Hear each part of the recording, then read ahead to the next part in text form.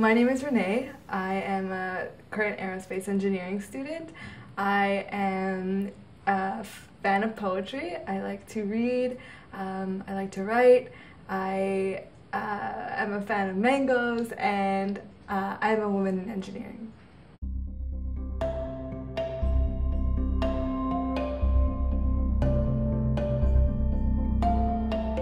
I think as a female in engineering, it's hard to sometimes get your voice out and be heard.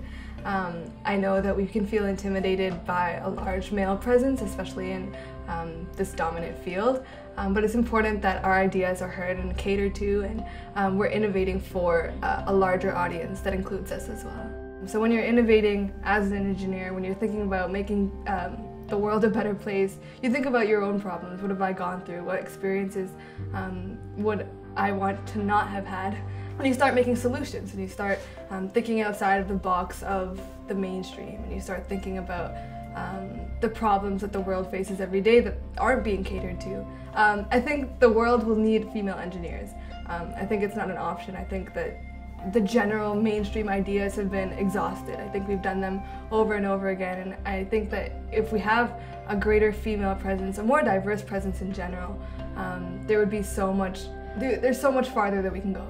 If you have a team or a group under you, like, do you need to be this like motherly type of figure, or you need to be this like calm type of figure, and any like a second or a moment of rage is like, oh my goodness, this demon like has erupted, and you're like, okay, but like this dude like just slammed the door. So you're very like cautious of like your image management and like how you're presenting yourself in like every moment of the day. There's never like a right time for women to speak up, because you're always being questioned. What is the intention of the woman? What is the purpose of it? Why'd you say it now? Yeah, I don't think like men understand like their place of authority sometimes. I just came from a meeting where this team is predominantly full of males. I think there was like 4 girls on the team as a whole. And I walked in today and there were like 2 other girls in the meeting, and I was like I just flipped. I was like, oh my gosh, like, wow, what are you doing here? And they're like, we don't even know you, but that's good to see you too. You feel like you can speak. You feel connected to your workspace. It makes you feel like you have space that you're taking up, and rightfully so.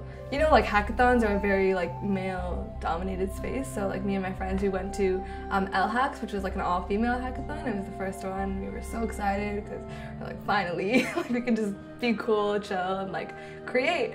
People have very low expectations of girls.